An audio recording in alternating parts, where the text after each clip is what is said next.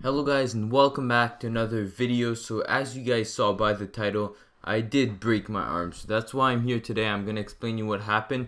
I recorded the whole thing on my phone, and for some reason I was sending it to my computer via email, and it said that it could not connect to Wi-Fi. And then I tried an actual camera, but my memory card was so small, like it recorded 15 seconds and then got full. And I tried a DSLR, but for some reason like the SD card was locked. So I tried 3 different ways of recording like an in real life video, but that didn't work. So I'll just be having pictures in the background or whatever. It's mainly just me talking how I got my arm injured. So last night I had a soccer game because I play soccer and I'm a defender. So I like got a shot right on my wrist and it kind of like bent backwards. So it like I felt the pain like after the game and like all night. So I put ice on it for like 3 hours. The next morning it hurted even more. So I went to the clinic. They weren't sure if it was broken or not. So I got 4 x-rays.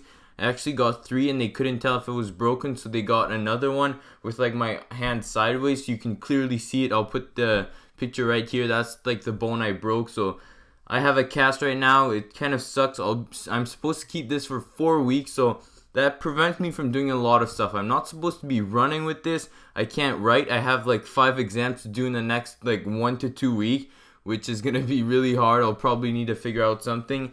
And I also can't play Minecraft, which is very sad. I still have my left hand that works for the keyboard, but to control the mouse I need my right hand and I cannot do that. So that kind of sucks. I won't be able to play Minecraft, my regular series like Skywars, Skyblock, and all those other videos I do, but I have an alternative. So first off, I can do a new series for like a month or so called Playing Minecraft with One Hand, where I basically like I can put my hand on the mouse. I fractured my right wrist, but I can still put it on the mouse. It's just that it hurts when I like move it like that because my fingers like aren't aligned. Like my thumbs is like facing towards the top, so it kind of put it sideways and it really hurts my arm like after a couple minutes. So I can barely use that hand. I can still use the WASD key, so I could do a series like doing stuff like that, maybe go on micro battles and try to get a kill or something. Or the second thing I could do, I can still use my keyboard, so I can control the keyboard. My brother controls the mouse with his hand, and we could try to get a win in something like that. That's another option. I think I'll probably do both, but there's probably going to be a little less uploads because it's very hard to edit.